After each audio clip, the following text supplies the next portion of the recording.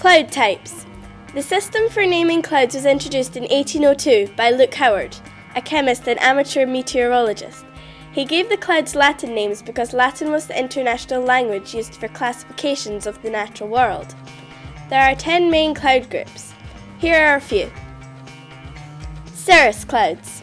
These are very high clouds, usually 6 to 12 kilometers above the ground. They are made of tiny ice crystals and are usually seen as thin wispy fibers. Cumulus clouds.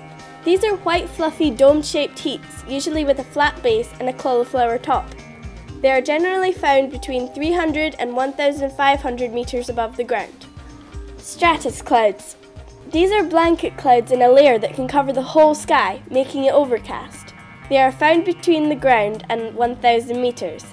Sometimes they produce long periods of drizzle. In Scotland, we use the word drecht to describe these clouds. There are two more special clouds that are linked to bad weather and rainy days. The first of these is nimbostratus, from nimbus, the Latin word for rain cloud, hence layers of rain clouds. These are found between the surface and 3 kilometers up. These clouds cause moderate to heavy rain or snow. The second of these is cumulonimbus. These are huge towering clouds in the shape of a blacksmith's anvil. Thunderstorms are large cumulonimbus clouds and bring heavy showers or hail in winter. They can stretch upwards from 600 meters to 8 kilometers. Understanding cloud type can help us forecast the weather.